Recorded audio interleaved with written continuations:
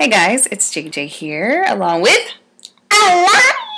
Okay, this is my 5-year-old, and she's been going to this Chinese immersion school for like the last 5 weeks. This is her first time doing this type of program, and her first time learning Chinese. So, I'm going to ask you some questions, and you got to be able to answer them, right? Because you know how to speak in Chinese? Yes. Let's see if this thing is really working or not. Okay. How do you say sorry in Chinese? Sorry in Chinese? That is easy. It is 对不起. 对不起. Okay.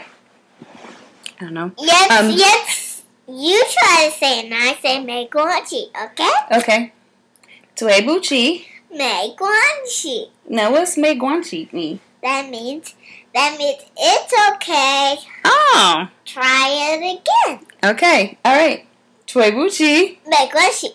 Okay.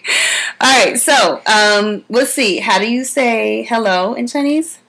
你好. Ni hao. Okay. How do you say yes in Chinese? You don't remember? How do you say no? 哭棒. Kupang. Okay. How do you Let say... me tell you something. Okay.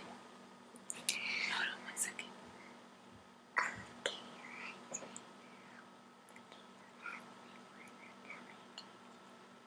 Yes. Okay. We're having a little meeting there. Alani, do you know how to say your numbers in Chinese? Yes. Let's hear it.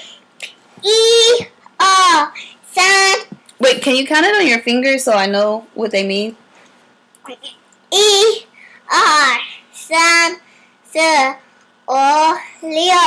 8 9 10 11 12 13 14 15 16 17 18 19 20 21. Okay. Gosh, you're going up to 1 million.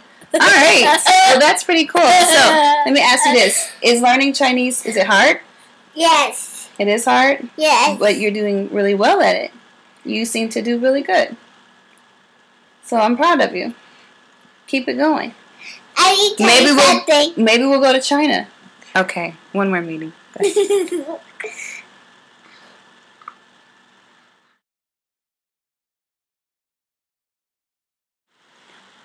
We're having another meeting today. Alani. Can you say goodbye in Chinese? Bye bye. 再见.